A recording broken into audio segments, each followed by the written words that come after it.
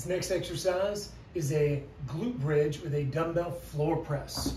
So you're going to be laying on your back with your feet stacked, getting ready for a glute bridge to start. Then we'll be going into the floor press. So feet are lined up.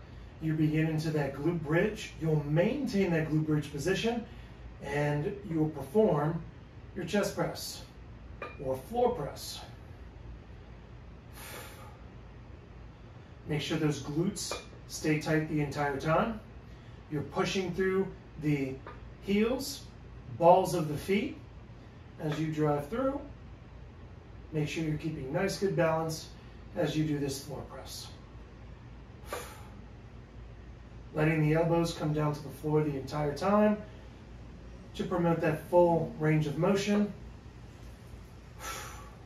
Nice. Glute bridge floor press.